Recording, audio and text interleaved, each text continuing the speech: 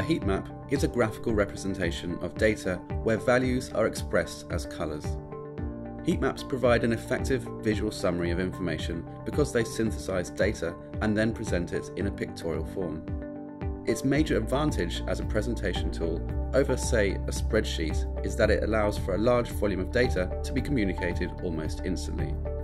After all, we mostly use our eyes to make sense of the world, not columns of numbers.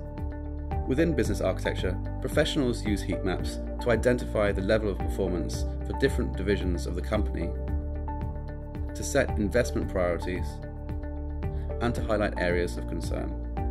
Benefits of this include enhanced communication with stakeholders, higher engagement with a target audience, and the ability to derive valuable insights from vast data sets.